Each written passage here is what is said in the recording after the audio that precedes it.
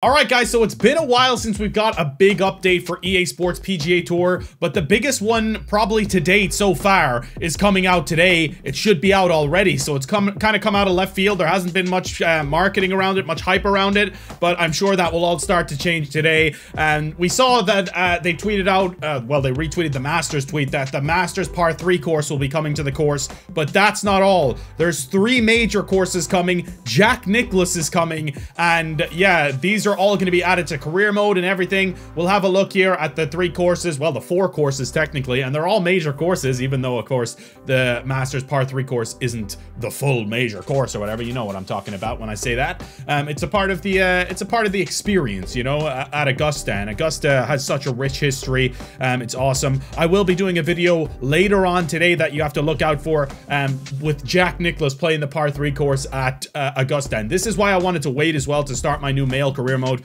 because obviously the 3 new courses that are Valhalla, which is hosting the 2024 PGA Championship, Pinehurst, which is hosting rather the 2024 US Open, and then Royal Troon, which is hosting the 2024 Open Championship. So that's absolutely awesome. All these courses will be of course added to online, added to a career mode, and this is a huge update, man, and I'm really excited about it. So we're gonna actually load up the game here and just have a look at the courses in game and stuff.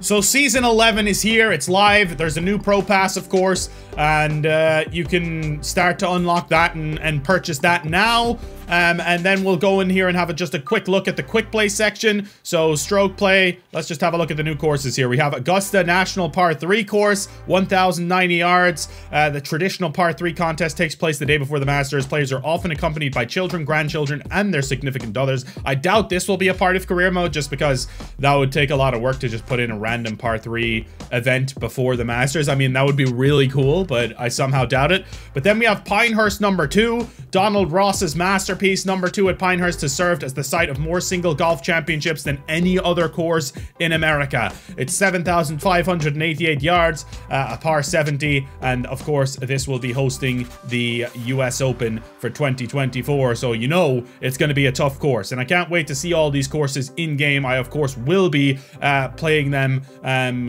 in career mode, as a part of career mode. I'll probably check out around. Me and Alex will do a match on all these new courses, of course. Then you have Valhalla here, Par 71, 7,609 yards, roughly the same distance as the US Open course, Pinehurst number 2.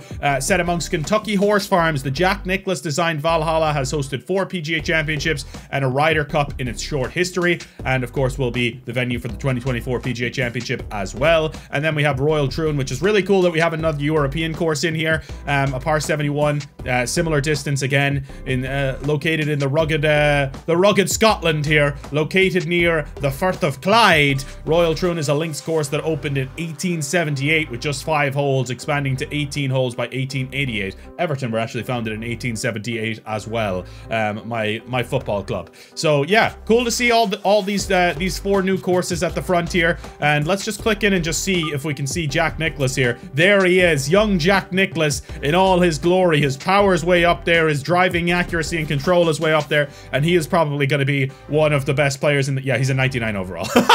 He's a 99 overall. Holy shit balls. He's going to be fun to play as. So I will have a round with the Golden Bear later today. Stay tuned for that. This was kind of just a short video to kind of update you guys on what's going on here, and what there is a big new update for the game. And this has kind of given me hope, because I was starting to lose hope here that they were updating the game. We'd kind of just seen so little for so long that I was starting to just be a little bit concerned about the state of the game. And yeah, I mean, this has got me excited again. Hopefully the online servers start to fill up again a little bit more as well. I think they've kind of added in a few new things for online. So if I went into tournaments, I assume they have the Masters tournament ready to go here now. The daily tournaments, I assume the seasonal one is going to be Augusta here. Of course that it is. Yes, it is. Augusta National Seasonal Tournaments. So those will be there for you if you want. And if you want to play online, you can go in here. And I think they've done a few changes here, of course. Now,